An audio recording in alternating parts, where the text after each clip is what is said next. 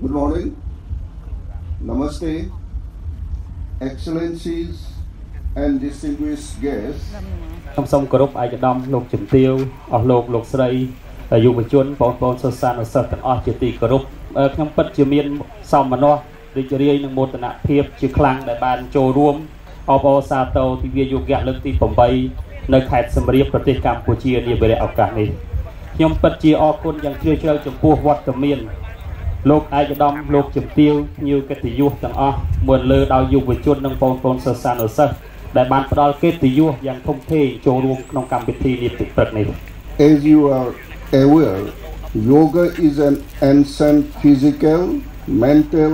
and spiritual practice that originated in India. The word yoga derives from Sanskrit and means to join or unite. It represents the unity of mind and body, thought and action, restraint and fulfillment, harmony between man and nature, and a holistic approach to health and well-being. More importantly, yoga promotes the messages of peace in the world, which is in line with India's principle of Vasudeva Kutumbakam, which means the world is one family. ដោយដែលយើងទាំងអស់គ្នាបានជ្រាបហើយថាយោគៈគឺជាការហាត់វឹកហាត់ផ្នែកផ្លូវកាយនិងផ្លូវចិត្តតាមបែបបុរាណឥណ្ឌាដែលយោគៈនេះមានដើមកំណើតពីប្រទេសឥណ្ឌាពាក្យថាយោគៈនេះគឺមកពីពាក្យសំស្ក្រឹតគឺមានន័យថារួបរวมវាតំណាងឲ្យសំយោគគ្នារវាងផ្លូវកាយនិងផ្លូវចិត្តគំនិតសកម្មភាពការអត់ធ្មត់ការពេញចិត្តភាពសុខដុមរមនារវាងមនុស្សនិងធម្មជាតិនិងវិធីសាស្ត្រដ៏បរិសុទ្ធចំពោះសុខភាពនិងសុខុមាលភាព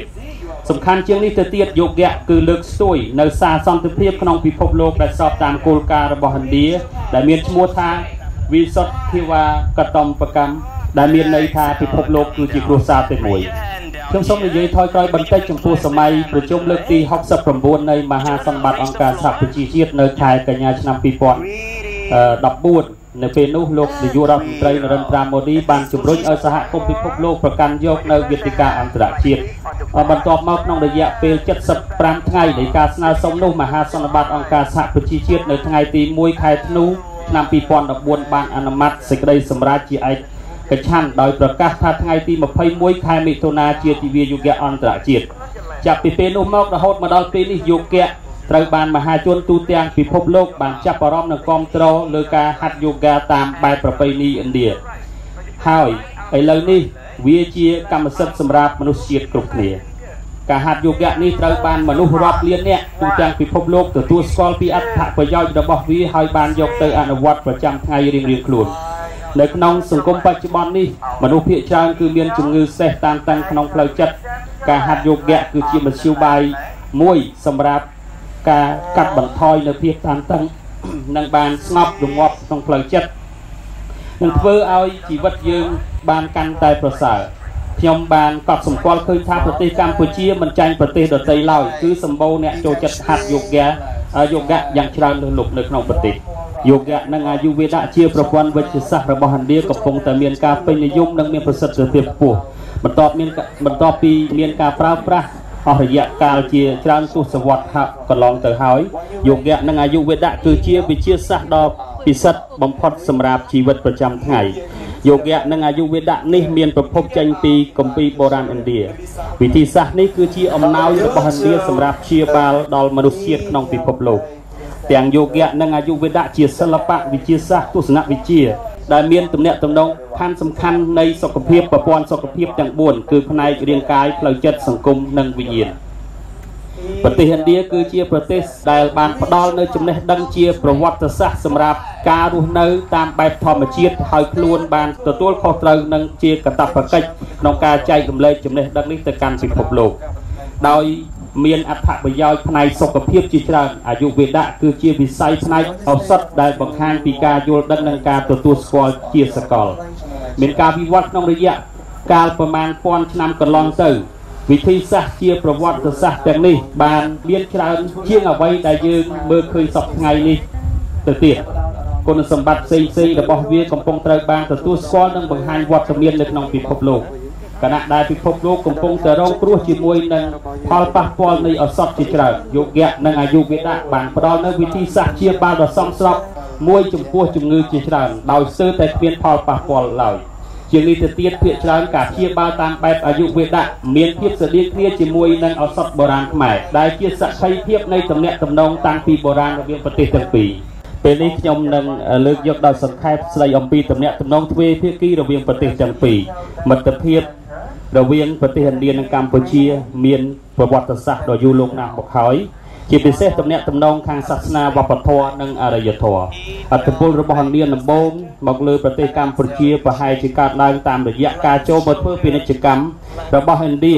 ដែលចាប់តាំងពីសតវត្សទី1នៃគ្រិស្តសករាជនៅលើឆ្នេរសមុទ្រខាងកើតដែលអ្វីដែលសប្តាហ៍ថ្ងៃនេះគឺជាប្រទេសវៀតណាមខាងត្បូងនៅក្នុងសម័យហ្វូណនសតវត្សទី1ដល់សតវត្សទី2នៃគ្រិស្តសករាជប្រទេសកម្ពុជាបានគោរពបូជាព្រះសិវៈដែលក្រោយមកបានបដូរទៅគោរពបូជាព្រះវិស្ណុព្រះពុទ្ធសាសនាក៏បានចាប់ផ្ដើមរីករាលដាលនៅក្នុងកំឡុងពេលនោះរាជាណាចក្រកម្ពុជារាជាណាចក្រខ្មែរដែលមានរាជធានីនៅក្នុងក្រុងអង្គរចាប់ពីឆ្នាំ900នៃគ្រិស្តសករាជគឺជាអាណាចក្រដ៏មានឥទ្ធិពលបំផុតនៅក្នុងអាស៊ីអាគ្នេយ៍ដីគោកភាគច្រើននៃសម័យកាលរវាងឆ្នាំ2802ដល់ឆ្នាំ1432នៅក្នុងសម័យកាលនោះទំនាក់ទំនងឥណ្ឌាកម្ពុជាគឺមានការរីកចម្រើនក្នុងឋានៈជាដៃគូពិសេសផ្អែកលើមូលដ្ឋានដ៏រឹងមាំនៃវប្បធម៌និងប្រវត្តិសាស្ត្រទំនាក់ទំនងដ៏ស៊ីជម្រៅនេះបានបង្កើតនូវមូលដ្ឋានគ្រឹះដែលមិនអាចរង្គោះរង្គើបានសម្រាប់ភាពជាដៃគូទំនើបរវាងឥណ្ឌាកម្ពុជាដែលបានបន្តរីករាលដាលបន្តដុះដាលជារៀងដរាបហើយប្រទេសទាំងពីរប្រារព្ធខួបលើកទី70ឆ្នាំនៃការបង្កើតទំនាក់ទំនងការទូតផ្លូវការក្នុងឆ្នាំនេះបន្ទាប់ពីមានការផ្លាស់ប្ដូរដំណើរទស្សនកិច្ចគ្នាទៅវិញទៅមកតាំងពីថ្នាក់ដឹកនាំកម្ពុជារហូតដល់ថ្នាក់ក្រោមនិងទំនាក់ទំនងយ៉ាងជិតស្និទ្ធអស់រយៈកាលជាច្រើនទសវត្សរ៍មកប្រទេសទាំងពីរបានបង្កើតទំនាក់ទំនងការទូតជាផ្លូវការអស់រយៈកាល70ឆ្នាំកន្លងទៅ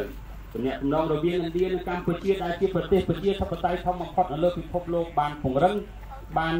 ងជាមួយគ្នាអស់រយៈកាលដ៏យូរលង់ណាស់មកហើយយើងបានឆ្លងកាត់ពេលវេលាដ៏វែងឆ្ងាយចាប់តាំងពីយើងបានបង្កើតទំនាក់ទំនងការទូតនៅឆ្នាំ1952កន្លែងទៅមើល70ឆ្នាំកន្លងទៅទំនាក់ទំនងឥណ្ឌានិងកម្ពុជាបានឈានទៅរកទៅតាមនាឡិកាអភិវឌ្ឍដ៏ពិសេសវិសាល John, please send your chin to your chest.